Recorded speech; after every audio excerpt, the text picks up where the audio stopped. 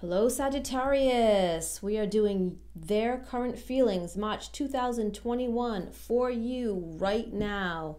Sagittarius. Let's see what we have going on. We're using the Romance Angels. Let's see, get a card for... Whoa, Sagittarius, it flew out. Chemistry. There's a strong magnetic attraction here. Nice start. Let's see, their current feelings for you. Oh, opened up to the 10 of Pentacles. That's a beautiful thing. Sagittarius, what do you got going on? Their current feelings for you. They've got some chemistry. Sagittarius. What does Sagittarius have going on? Their current feelings. Wow. Aquarius energy, the star. They have high hopes for you, Sagittarius, that you guys are going to turn into something. That this chemistry is going to go the distance into a solid relationship.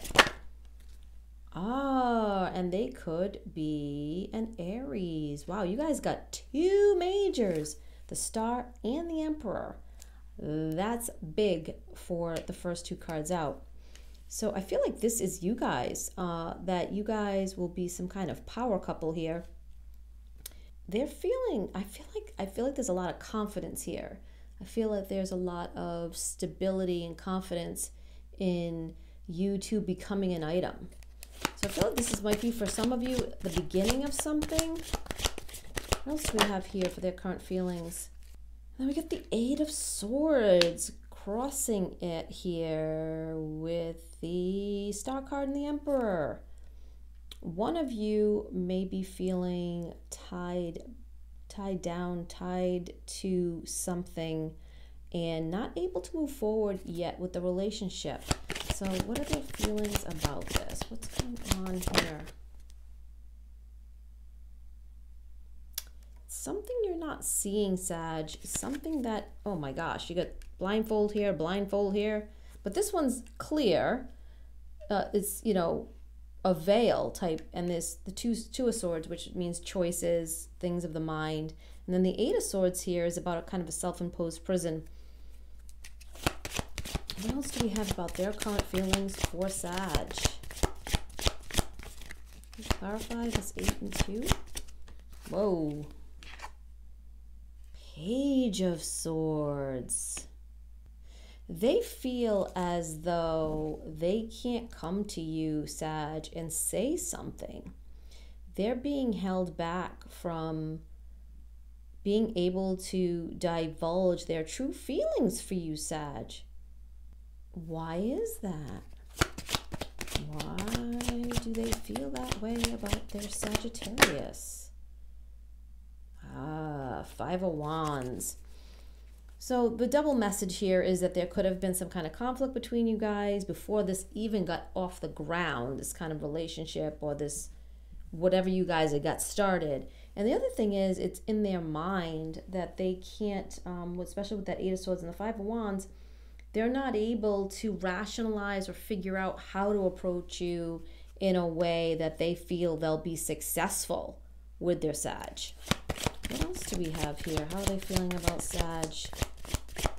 But having that star, Aquarius energy or air energy with that Emperor, fire energy, that's a big start.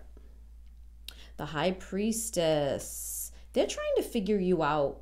They're really trying to come to some kind of wisdom about you, Sag, about how you are, how you would accept them, how you feel about them. And they're trying to use their intuition and try to gauge how you act towards them, but they're also trying to figure you out. Interesting. What else do we have here for Sag? How they are feeling about the Sag?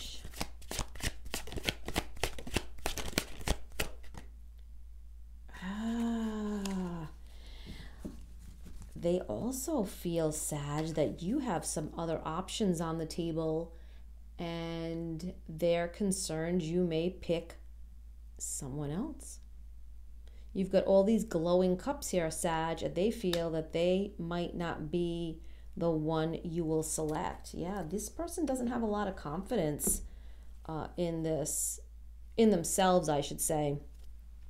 But with these two cards, I feel like this person has a lot of hope and has a lot of stability in their life, but they're just not seeing it. They just have this insecurity about them. Can we clarify the High Priestess, the 5 and the 7?